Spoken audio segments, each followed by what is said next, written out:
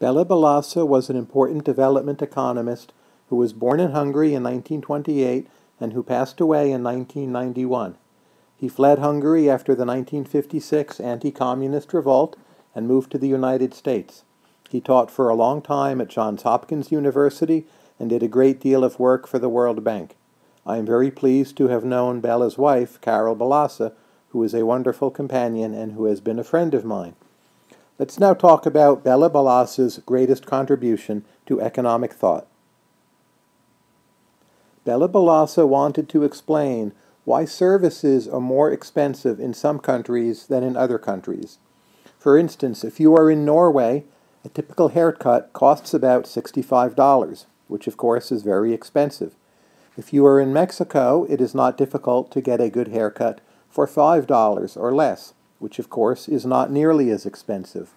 What might account for this difference? This was one of the questions that drove Bela Balassa. He concluded that it had a great deal to do with labor productivity. So labor overall was more productive in Norway than in Mexico in most economic sectors.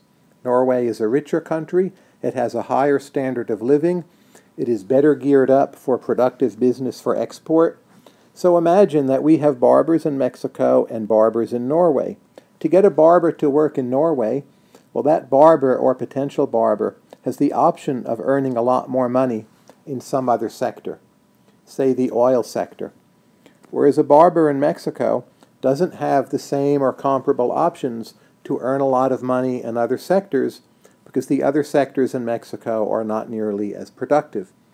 If you look, for instance, at oil companies in Norway compared to Mexico, in Norway the sector is more efficient. In Mexico, in the oil company, the state company Pemex, there is more political patronage, costs are higher, they're not nearly as good at exploration and discovery, they're not as good at marketing, and that's all an indication of the inefficiency in the Mexican economy. Now, how does this all relate back to barbers? When you look at barbers, barbers in Mexico are actually about as productive as barbers in Norway.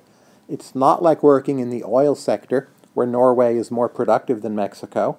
If you go to a barber in Mexico, the basic technology is scissors, comb, and razor. If you go to a barber in Norway, the basic technology is scissors, comb, and razor. So there's a productivity equality for the barbers across Norway and Mexico, but in other sectors, like oil, there's greater productivity in Norway. That means that the payment to Norwegian barbers has to be higher to get them to do the work of cutting your hair.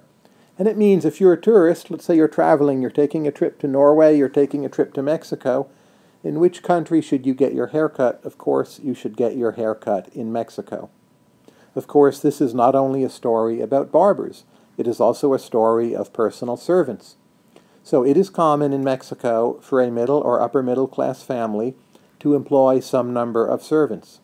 It is not equally common in Norway for a middle class family to employ servants. Why is that? It's the same reasoning all over again. Norwegian labor is more productive in some sectors, so to hire that labor to work for you as a personal servant or as a barber, it's simply going to cost more money. So there are some sectors, such as barbering or personal servants, where the productivity across nations really doesn't vary all that much because it's the same technology, basically similar production methods.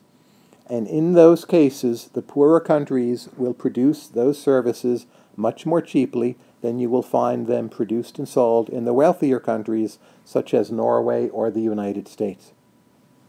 One implication of Balassa's thesis is that a lot of poorer countries may be somewhat wealthier than the published statistics indicate. Why is that? Well, it's the case that in these poor countries, a lot of services have very low prices, so the standard of living may be somewhat higher than a quick, crude, or naive look at the numbers would indicate. So just to sum up, what are the lessons behind Balassa's theory about exchange rates and relative prices? 1. Get your hair cut in poorer countries. 2. If you live in a poorer country, you are more likely to employ personal servants. 3. The theoretical point. There are some sectors where wealthier countries are much more productive, and other sectors where the wealthier countries, such as Norway, really aren't more productive at all, such as barbering. 4. Be very careful about using economic statistics because countries differ in many ways, and in some ways poorer countries have cheaper services for people to be able to afford. Bela Balassa had other contributions. He wrote a wonderful book on economic integration in Europe. He also was well known for writing actually a dining guide to Paris, which he circulated to many other economists. But this is Balassa's best-known contribution. It also comes from some work from other important economists, such as Paul Samuelson and Roy Harrod. But that, in a nutshell, is why Bela Balassa is an important development economist.